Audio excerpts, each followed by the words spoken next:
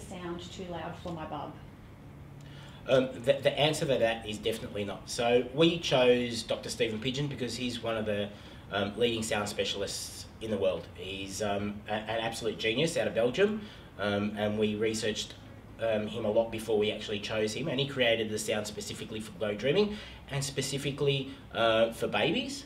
But also for people of all ages. And the biggest criteria, I suppose, for us is safety. So when Dr. Pigeon was creating the sound, he wanted to make sure that it would never damage your child's hearing.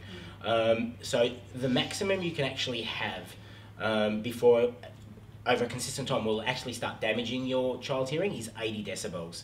There are a lot of products that actually do go over 80 decibels, so be very careful when you do use your phone or something like that. Make sure that it is under 80 decibels. The glow dreaming will go to a maximum of 70 decibels, so it's totally safe to use with your bub. But apart from that, I know some adults find it quite loud and then they are quite sensitive to sound. It works very similarly to, I suppose, your noise cancelling headphones.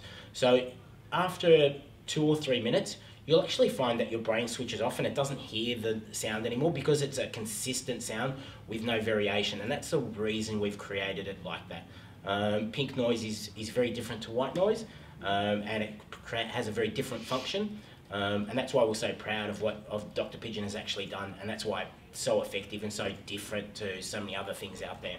Yeah.